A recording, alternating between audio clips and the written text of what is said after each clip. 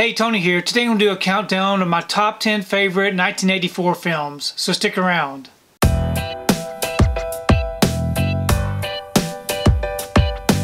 So back in 1984, I was a 15-year-old teenager who loved watching movies and going to movies.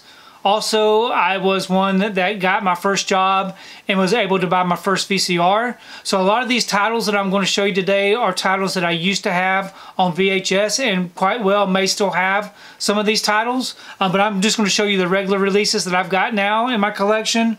But the top 10 for these films in 1984 were really tough to narrow down because there's so many great films in 1984. So just because I didn't list my top 20, 25, which I probably could have done, I'm just going to narrow this down to my top 10.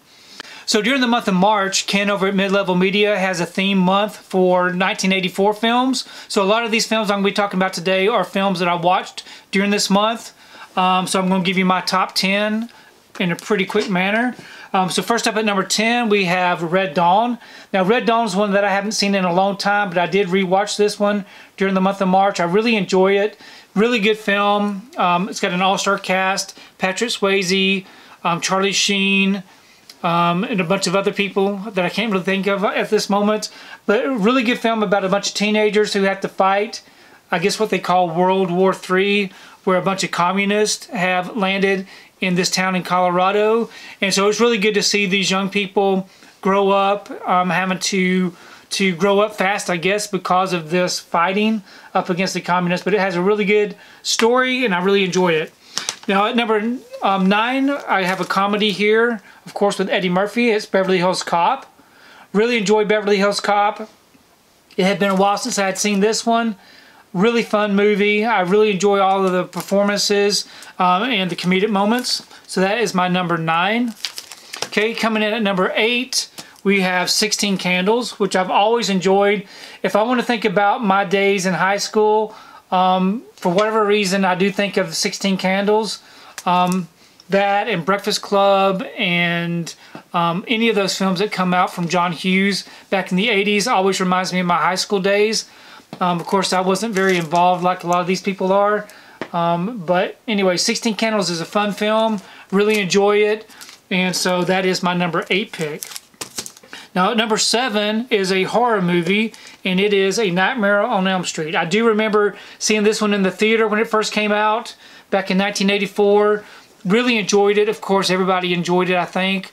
It was different than what we had seen before, the way that Freddy could get into your dreams and kill you. Very interesting concept, and of course it led to a very big franchise. And so this is A Nightmare on Elm Street. Okay, coming in at number 6, we have Blood Simple from Joel and Ethan Coen. I did revisit this movie here during the month of March. I really enjoyed it. It had been a while since I had seen this one. Really good story. I enjoyed the storyline, the plot. If you've never seen it, definitely check this one out. Really good story. I highly recommend it. Okay, coming in at number 5, we have The Terminator. So I always enjoy The Terminator. I actually saw Terminator before I saw Terminator 2. I know a lot of people watch these things a little differently. Some people have seen Terminator 2 before they see Terminator. I just love this story. I enjoy the Arnold Schwarzenegger's performance.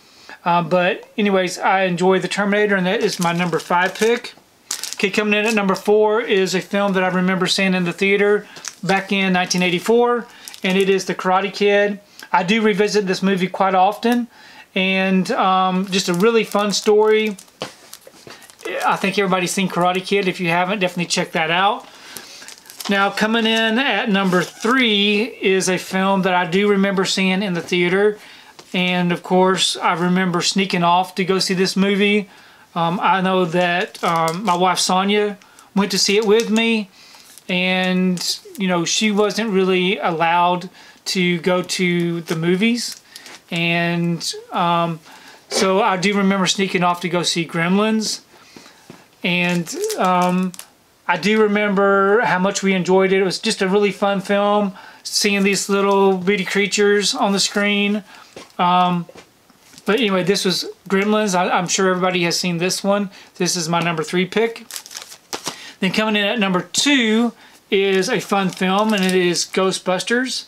So Ghostbusters has always been one of my favorites from 1984. I enjoyed the music, I enjoyed the comedy, the horror elements in it, and of course the Stay Puft Marshmallow Man was great.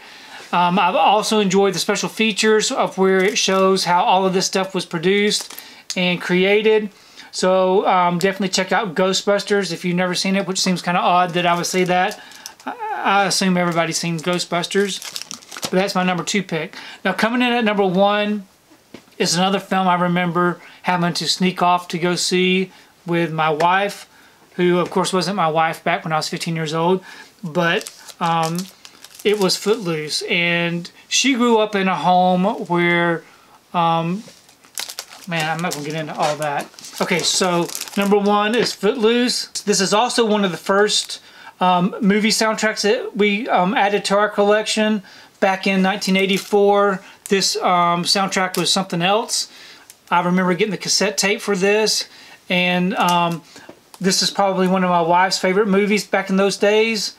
And anyway, great soundtrack, Kenny Loggins, all those great songs. And I did recently rewatch this one. I know this would probably not be a lot of people's number 1 picks for 1984, but I do have a lot of fond memories of this film. I do remember getting this one on VHS back in the day.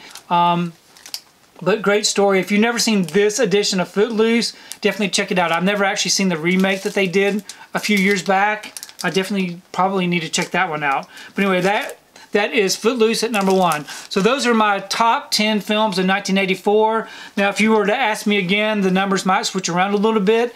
But when I think of 1984, these are the 10 films that I generally think of. Please leave me a comment below. Let me know what you think about my particular top 10 list.